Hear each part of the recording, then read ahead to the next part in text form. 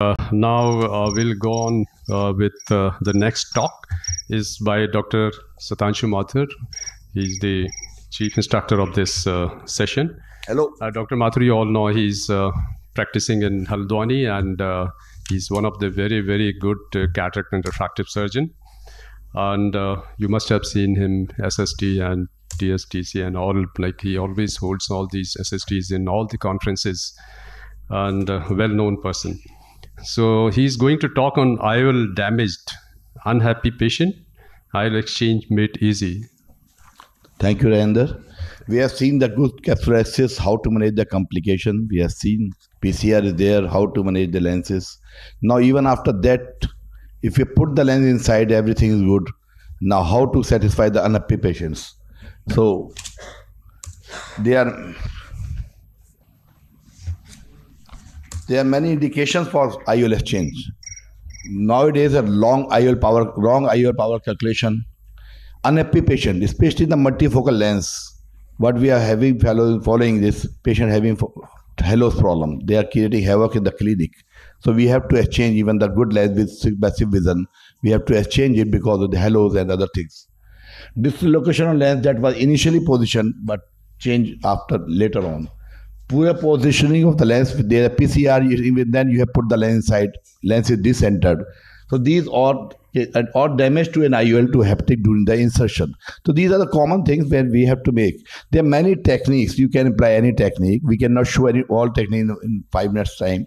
So if you want, if you want to enlarge incision, you do a SICS incision, 6 mm, you can explant the lens easily, no issue. But if you do not want to enlarge the incision, then we have limited options, and that is we are going to discuss today. So this is a case that came to me from the neighbor city. Patient was not happy because he was having +4 diopter spherical power, and for near he is to use 7 diopter. So in that city, nobody advised him to removal of the lens. Everybody advised us use the spectacles. Vision is good with the glasses. You should not get change. But patients are not satisfied nowadays with glasses with 4 diopter. Otherwise, was emetropic. So I thought, if I do not remove, some other will remove it. So why can't we do it? 1 month before surgery, I used to see how good surgery was done by my friend in the neighbor city. I was really impressed by his surgery. But I motivate the patient. I make him understand surgery is very good. There may be some calculation mistake, but this is machine dependent. So don't worry about it. So things is this. So how we can expand? This is a simple technique. Because IOL was implanted recently, we can dislocate it easily outside the back. But we have to take care of 2 things only, posterior capsule and cornea. So we have to inject lot of viscoelastic during the surgery, should not allow chamber to collapse anytime. It was recently operated, so we could easily explant it into the anterior chamber. So once the lens is in the anterior chamber, it is managed by a simple forceps, cutting forceps, scissor. This is easily available, 5,000-6,000 rupees on all the stalls almost nowadays. So we should have this scissor in our OT. It is really very helpful many times. Though you don't want to use it, but it is your, you can say, ये आपकी मजबूरी है कि आपको ये निकालना ही पड़ेगा. So once this is simple scissor, we just cut not through and through this hydrophilic lens. We have cut not up to the center, but up to the less than center. There are many techniques. If you remove this lens now, even it will come out. But to show you different techniques, I am just making one more incision. So we make a curve, triangle type curve, and we will fast forward. कैसे करें?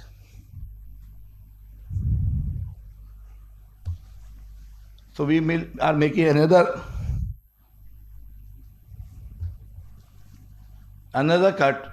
So a triangle is cut here. Even I am saying, if I were doing one cutting, you can remove the lens easily. It will come out. But we have done one more cut, triangle, and now we are enlarging incision to 2.8 millimeter. So we can remove this lens from the same port, same size that we are doing the phaco. No need of any suture. So one part is removed. Now you rotate the lens.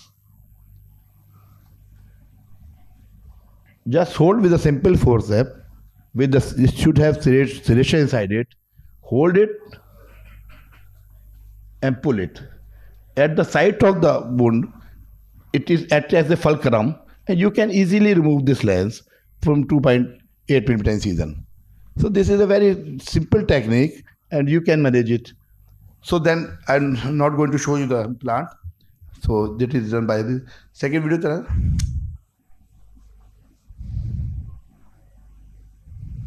Other video channel. So the another video. This is OPC-fied lens. We are nowadays seeing lot of cases in our OPD, operated by us and operated by our colleagues long time back. I don't know what about new lenses. They will OPC after 10 years.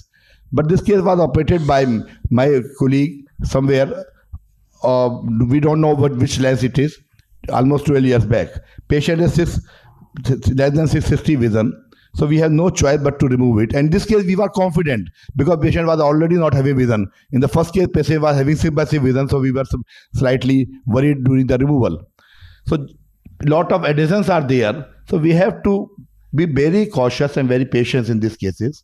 Just inject scholastic behind the iris, below the lens, above the lens, and try to pull out the lens. Again, the same way, you have to be very patient. Just lens has come out into the chamber. Now you have other same, because we have our topic is on the seizure, so we are showing the same cases. Otherwise, there are many other techniques which we are using for this IOL removal. So again, we are enlarging the seizure to 2.8 mm, and this case we are putting a scaffold lens behind it because this lens is thick, so we don't want to seizure to injure the posterior capsule.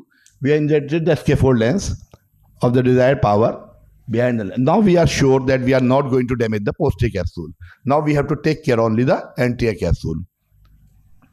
So lens is already in the position, second lens.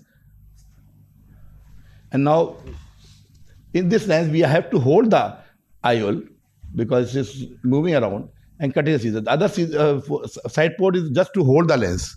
So that is helping in cutting the lens. And then we have a small cut and we have removed. In the first case, we have made the two cuts, triangle move. In this case, directly by first cut, we are removing the lens because at the cutting edge is acting at the fulcrum at the side of the wound. We have removed the lens. So this thing is very easy. Seems difficult, but it is very easy and you can manage easily. Other lens is already in the position. Third video दिखा देना.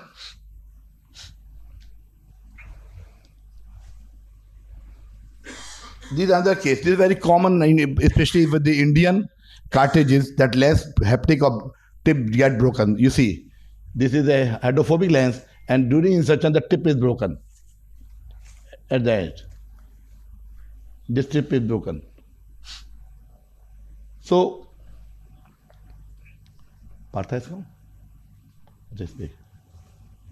so tip is broken.